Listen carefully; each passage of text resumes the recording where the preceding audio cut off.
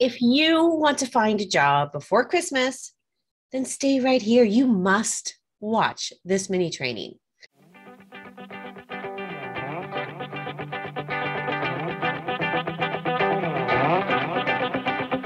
We tend to be very linear in our job search.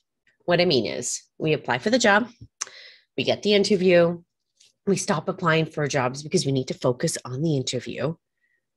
We go through the interview process, we get rejected from the job, and we start again, back to the drawing board.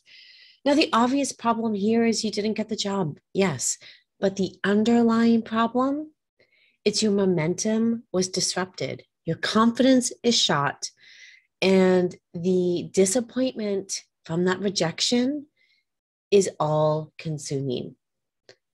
All things that make your job search last longer than it needs to. So when I'm coaching a client on preparing for an interview, I have them do three things.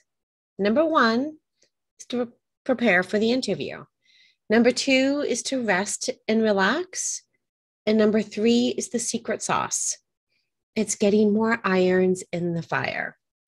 Now you may be thinking, well, you get the first two things. Those are no-brainers. What now? What now, Sarah? What do you even mean by that? What I mean by that is that irons in the fire is more job opportunities. I always assign applying for a few jobs and sending some networking emails as part of an interview prep. And there are reasons why I do this.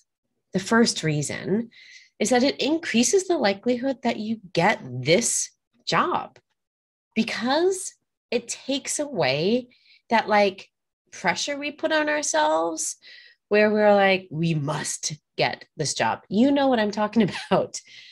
An interview request starts that fantasy of you getting the job, and you start picturing your life in the job. And that is great. I don't want to take away from that because that's amazing.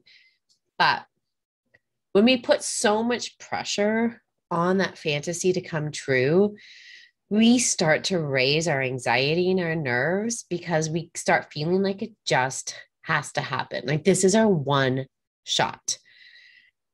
Now, when we are getting irons in the fire, when we're exploring other opportunities, we are also getting excited about other jobs, which takes away the pressure and the must get this job or else feeling that you have. What this allows you to do is to show up at the interview excited about the job, not needing the job. The second reason why I suggest irons in the fire by applying for more jobs and sending out networking emails is it accelerates your job search. Because if you don't get the job, we haven't disrupted your momentum. You'll keep getting interview requests. Your confidence, it will take a hit. But with all of this other action going on, it'll just be a blip. And while there's disappointment, you'll feel it, but you don't really have time for it because you have so many other exciting opportunities right there on the horizon waiting for you. So the average job search right now across North America is about 6 months long.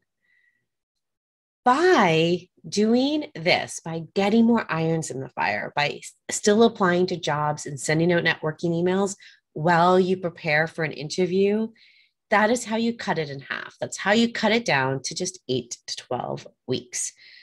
And this is why the average job search in my Career Love Academy is only 6 weeks right now.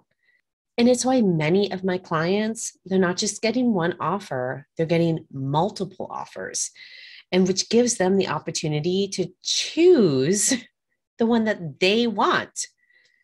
And it's them taking control of their career way faster than they ever expected, which is why I want you to join the Career Love Academy, because my course, my weekly coaching, the community, it is really all designed to build so much momentum in your job search that it ends up being super quick and it leaves you picking the job you really want. The link to join us is below. And I'll see you next week with another little training. Happy job searching.